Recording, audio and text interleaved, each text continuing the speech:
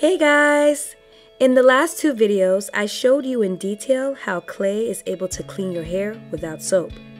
We also went over how clay elongates and stretches your hair. If you haven't seen them already, you can find a link to both videos in the description section below. In this video, I'm going to compare the physical and chemical differences between bentonite clay, rhassoul clay, and kaolin clay. Bentonite clay is part of the smectite group, consisting mostly of montmorillonite.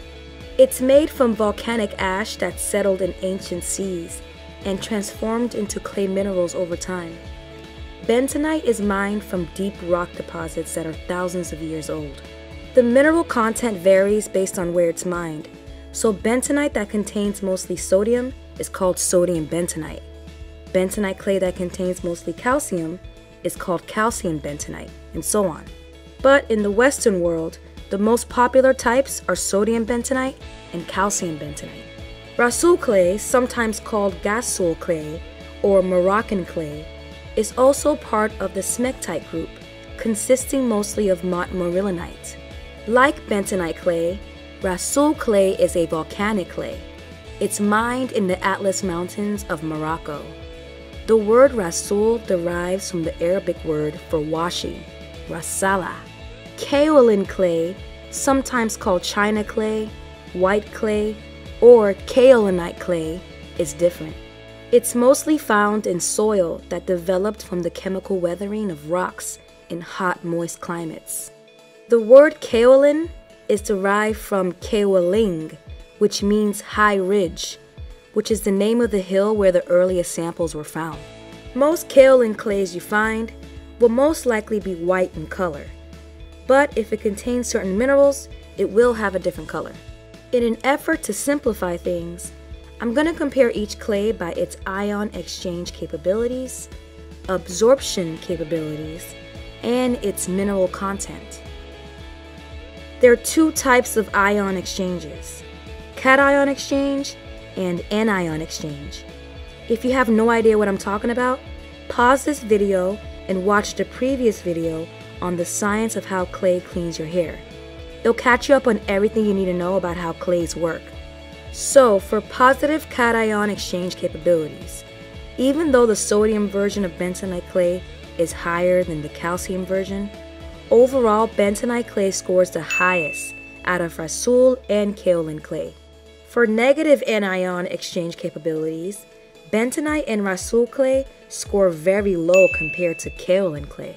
So bentonite and rhassoul clay are really good at removing positive charged toxins from your hair, and kaolin clay is really good at removing negative charged toxins from your hair.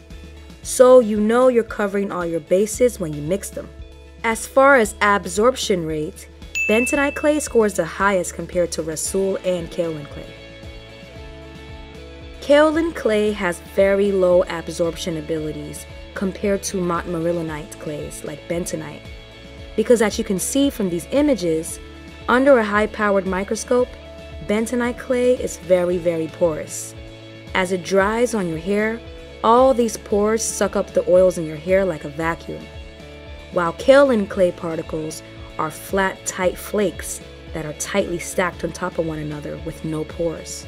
Comparing the mineral content is a little tricky because people usually describe bentonite clay as having high amounts of minerals, but they forget to talk about variety.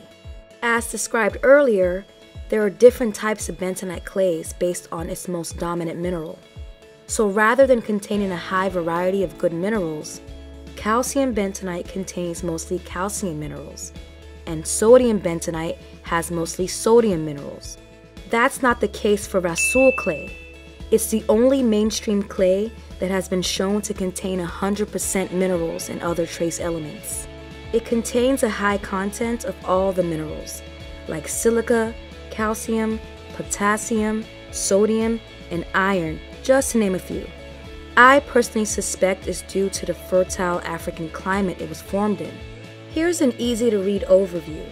When comparing the three clays, what makes bentonite clay special is its high cation exchange capabilities and absorption power.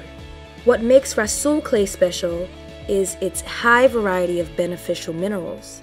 And what makes kaolin clay special is its anion exchange capabilities. This is the information we're going to use to make a more effective recipe in the next video. I hope this video was helpful. As always, thanks for watching. See you in the next video.